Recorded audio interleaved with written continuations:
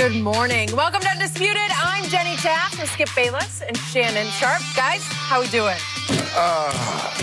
Pins and needles, but I'm doing okay. Doing okay?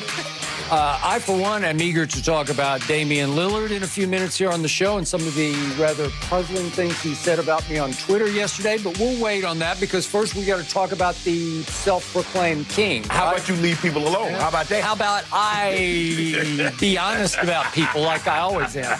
I like the honesty, and Skip, we are very much looking forward to that response to Damian Lillard. But the Lakers did get it done last night, so let's start there. LeBron and the Lakers finally snapped their three-game skid with an exciting win over the Nuggets last night. LeBron led the way with 29, but it was Kyle Kuzma who knocked down the game-winning shot with less than a half a second to go.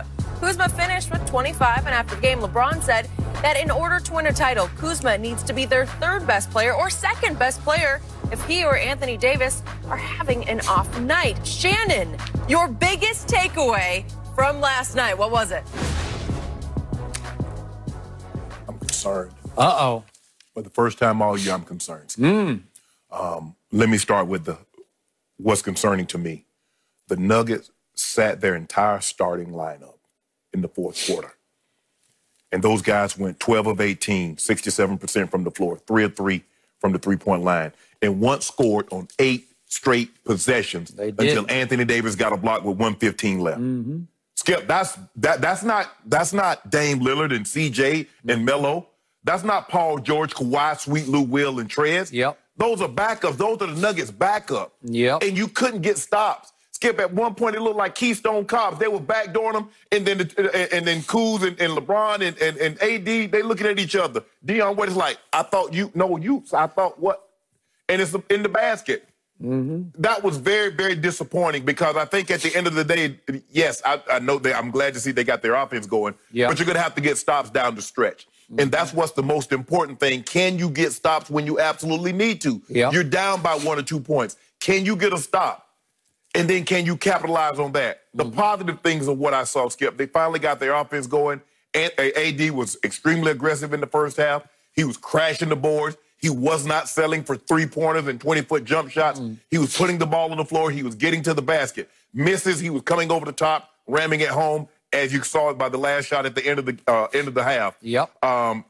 LeBron started slow but got aggressive in the second quarter. Didn't score his first basket until, 8 minutes left in the second quarter. But he had 12 points, 2 assists in that quarter. We had a Danny Green signing. You did. Because, Skip, here's the thing with Danny. He's going to have to give us something on the offensive end because he's not the defender that he once was. So if he's not knocking out open shots and he's not the defender Avery Bradley is, he's not the defender he was, now he becomes a liability because they don't have to space the floor because they don't have to worry about him knocking down shots. Now LeBron has a tougher time. Now they can bring the double team a lot quicker to AD. So that's Skip, I saw some good things. They shot the ball from the three better. They shot the ball from the floor better. The offense finally started looking good. But for a team that was so good defensively during the regular season and in the first 3 games, the defensive rating was very high. I don't like what I saw and that's puzzling. And so I get it. Well, they cleansed it. It's hard, Skip. At some point in time, I don't care if you cleansed 2 months ago. I'm not going to just let you drive by me and put the ball in the basket. My pride won't let me do that. So where's the pride? At some point in time, he's like, you know what? Enough is enough. Hold on. That ain't Jokic. That's not MJP. That's who are you? How'd you get in? Who let you in the ball game? So that's what's concerning to me, Skip.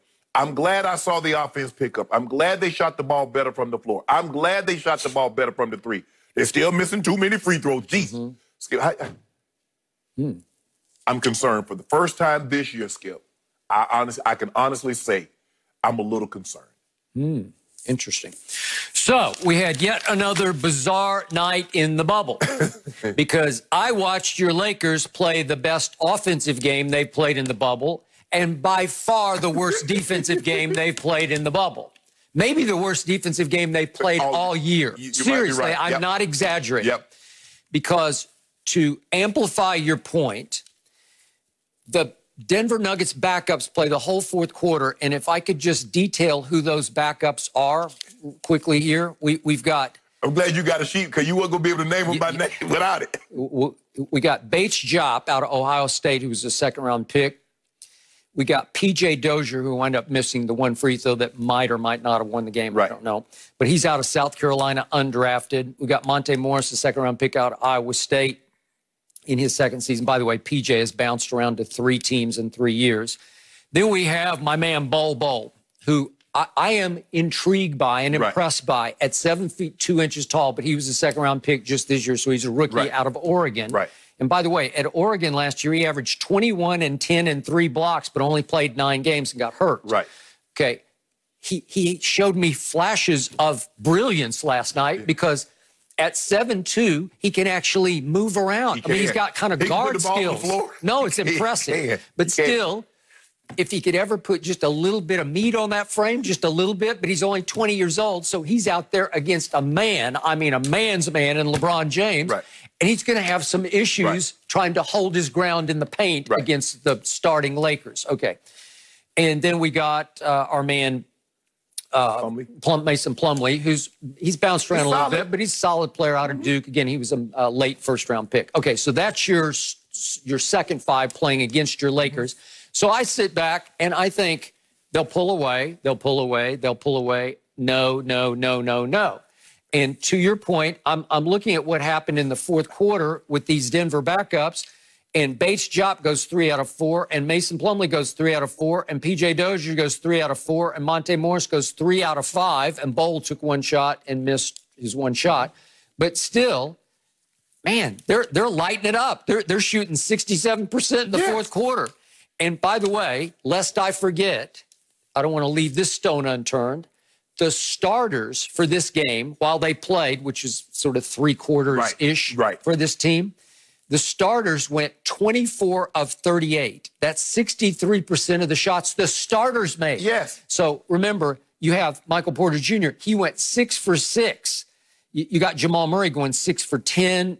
Millsap went 5 of 7. Jokic 4 of 7. So they're just pouring in buckets from everywhere. Yeah, exactly. They're uncontested buckets where I'm just saying, do you guys want to even play at all? I saw an AD sighting in the first half, but I only saw it on offense. Right. And I saw him crash the board at the end of the half. So I got that. But then that same guy who had 6 rebounds at halftime, in the second half, AD had 0 rebounds. So his effort flagged. It just dropped. I don't know what happened. Right. But he wasn't playing nearly. He went 1 for 4 in the second half from the field.